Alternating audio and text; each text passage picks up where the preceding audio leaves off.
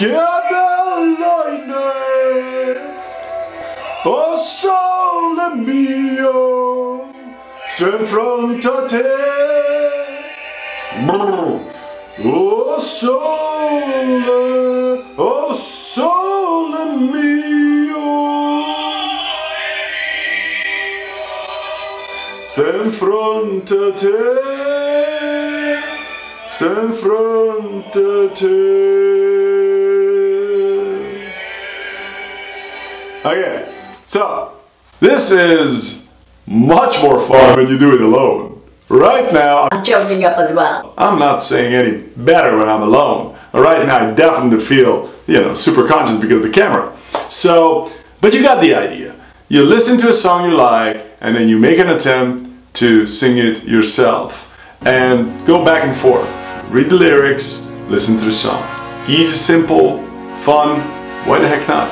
Try it. The reason we feel so insecure about singing because we compare ourselves to the singers who we listen to.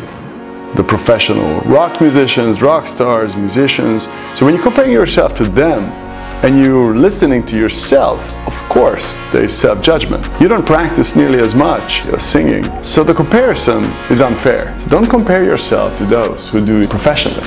Just like you don't compare yourself to Formula One racers when you go out driving. You can just drive and get around and benefit from it. Same with singing. You can just sing and benefit from it. You don't need to be a pro at it. So I brought my phone. I wanted to just quickly type in positive effects of singing, and what comes up? Singing improves your mood. That's a no-brainer. It is a very effective stress reliever and improves sleep.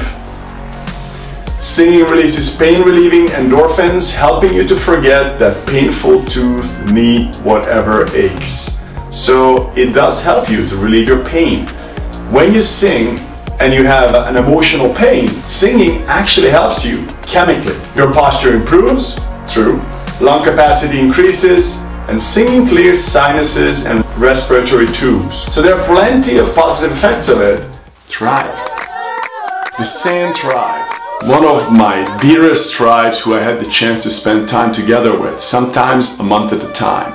Now these people have an unbroken lineage of 200,000 years, so all their rituals, the way how they lead their daily lives, had been passed down from generation to generation for thousands, tens of thousands, even hundreds of thousands of years. That's very unique. Singing is something that is part of their traditional lives.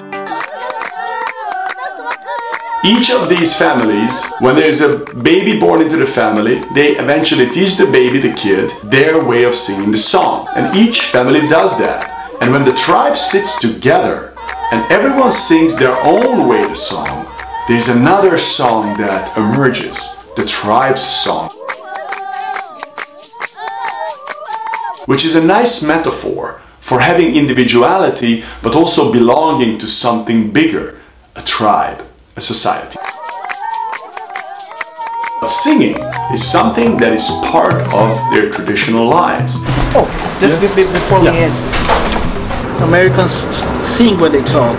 Oh, okay. Because here I feel that it's more focused on melody. Mm-hmm. Like you say, like, do you like burger? Do you like burger? It changes a lot. Yep.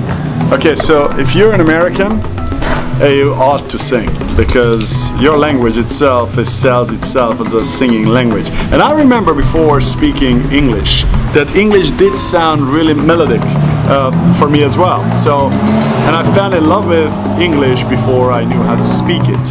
So I guess there's some other folks who feel the same. It's true. Right? Well, thanks again, Rafael. Appreciate it. You're welcome. Thank you. Thank you. All right.